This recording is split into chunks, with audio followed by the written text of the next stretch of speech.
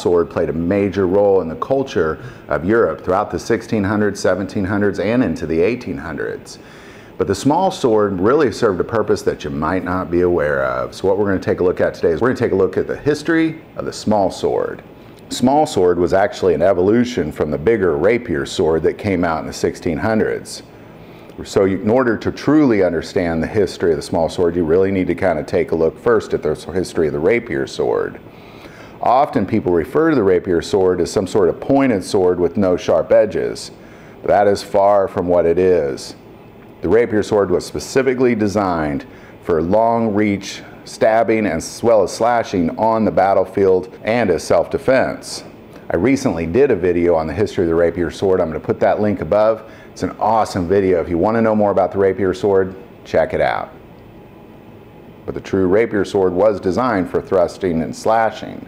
It was lightweight and very flexible compared to the earlier two-handed swords, which made it a very effective weapon on the battlefield, but more effective for one-on-one combat, self-defense. It became a one-handed sword that allowed longer hits from a greater distance, which you could never achieve with a broadsword. This cut and thrusting weapon quickly evolved and became a very popular civilian weapon, primarily for self-defense.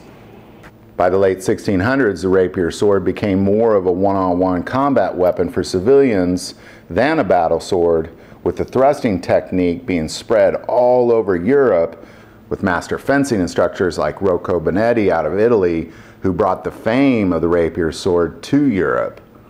You had masters like Camillo Agrippa, who was mentioned in the movie Princess Bride, Rudolfo Capaferra, and Vincente Savola, who really brought about this fame of the rapier sword.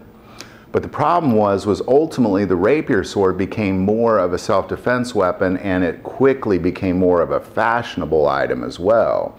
As you began to see the hilts become more and more stylish, people were wearing swords for fashion reasons and not necessarily for self-defense reasons, which then brought about the small sword. Rapier swords, especially earlier rapier swords, are very long and cumbersome, and they were very difficult to carry around for fashion purposes. So along came the small sword, and the small sword evolved mostly again for fashion reasons. It was easier and more stylish to carry a small sword, which still had the fancy hilt on it, than it did a giant sword. So the small sword evolved. It was still a very effective self-defense weapon, definitely better than nothing, absolutely better than a dagger, and still better than a two-handed sword.